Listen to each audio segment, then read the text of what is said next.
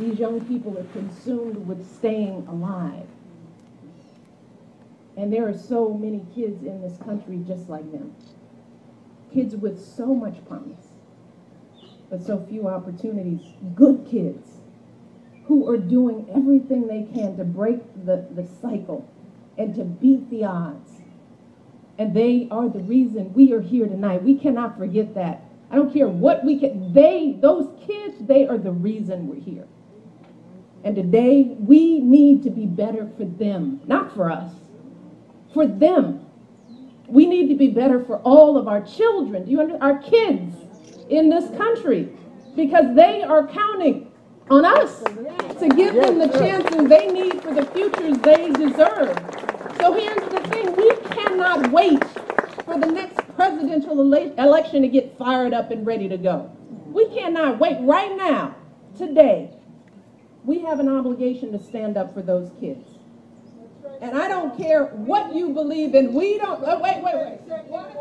One of the things that I don't do well is this. You understand?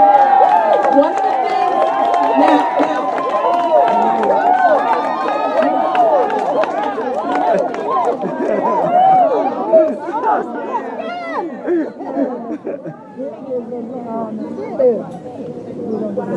yeah.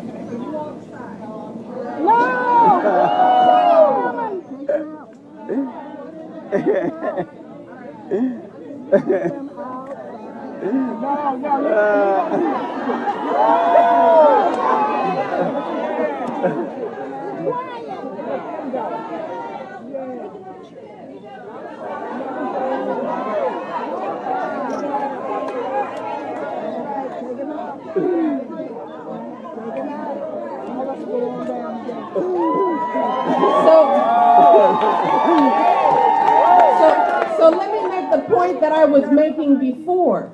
We are here for our kids.